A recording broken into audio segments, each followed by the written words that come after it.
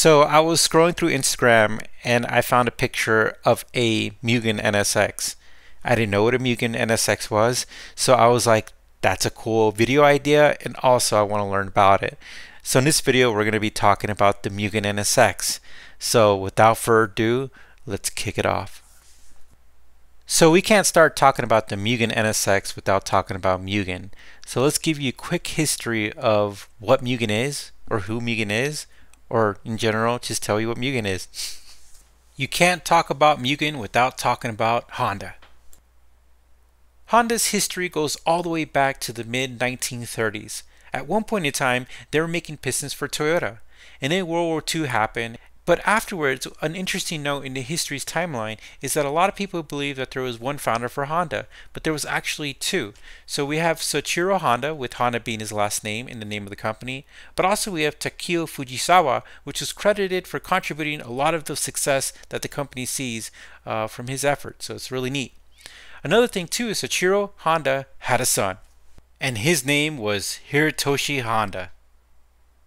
So Hirotoshi kicked off Mugen, and for you guys who don't know, Mugen means limitless, and so Hirotoshi and his team started to produce aftermarket parts or specialized performance parts for a lot of the Honda and Acura models. And this was great because these were usually bolt-on parts that were made specifically for the models, and they had great success. So I could assume that Hirotoshi found out that the Honda NSX was going to be developed and produced, and he probably felt that this was going to be a great time to showcase, and also a great opportunity to make a really cool prototype. And he went to work, Mugen went to work, the company, and they came out with the Mugen prototype. The Mugen NSX looked very different. In fact, if you weren't familiar with the NSX's original design, it could have left you wondering what it was, since the front end was restyled with covered headlights, reshaped intake covers, and two larger cooling vents. Also, the NSX only retained its stock doors, side mirrors, roof, and trunk. Pretty much else was changed out or modified. Now, the NSX was the first mass-produced aluminum body, so when Hirotoshi went with carbon fiber for the extra parts, I think that was cool and ahead of its time. The Mugen NSX had an aggressive rear bumper, it was vented and brought functionality and design together. It also had an exposed fuel cap, and compared to the standard NSX, it was 69mm wider, 29mm shorter, and 16mm longer.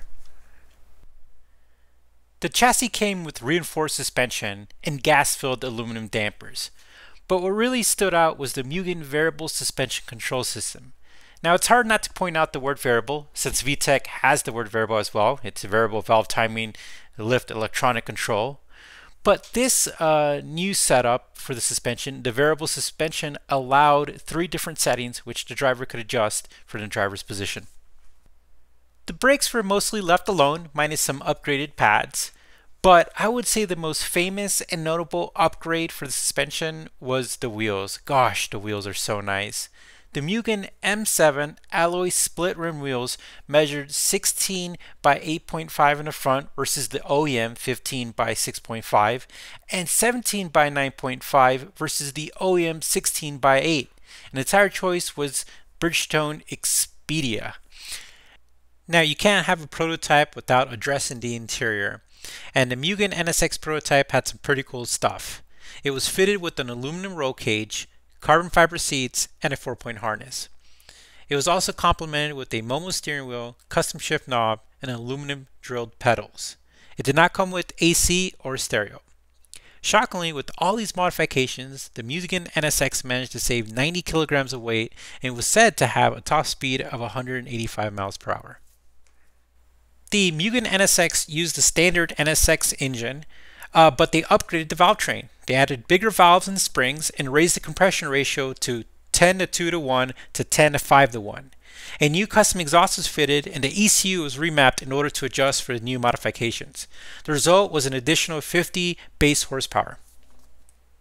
As far as the drivetrain goes, the Mugen NSX kept the 5-speed gearbox and used a small diameter twin plate clutch with an upgraded limited slip differential. The blue prototype was displayed at the Toyota Motor Show in 1992. And from what I could tell, there was not an official Mugen NSX. Unfortunately, never came to like a production or a way that you could order it um, as a complete car. But I did learn that they did offer a catalog of parts, Mugen NSX parts. And to be honest with you, I did a lot of research and it was fun. I learned a lot. And I realized that a lot of people out there like to collect the different parts. There's some cars out there that are, I wouldn't use the word replicas, but have been made almost to the prototype standards, which is really neat.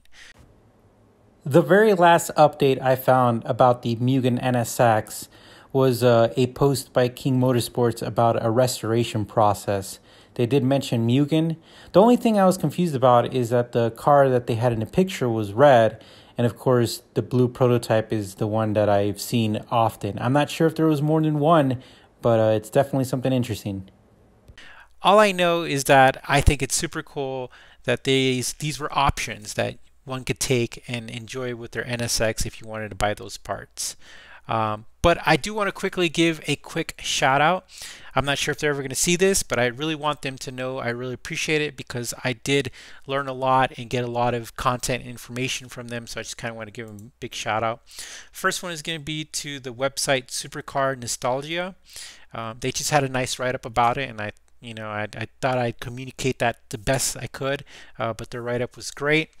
And also, it looks like King Motorsports has an affinity for the Mugen NSX. They have some really cool rare photos from Instagram that I used, and they seem to be really fond of that model. And it's probably the most recent information and pictures that I found online. I also attached the Instagram handles to anybody's pictures and sourced anything I could. Most of these photos belong to Mugen or Honda, King Motorsports, or the Instagram accounts and the guys who have these pictures. So thank you guys. I appreciate you guys watching. These videos take a lot of time, a lot of research, and but I love it because I'm learning. The hardest part is just trying to record it right because I always make some issues with like pronouncing things or whatever, but again, I appreciate it.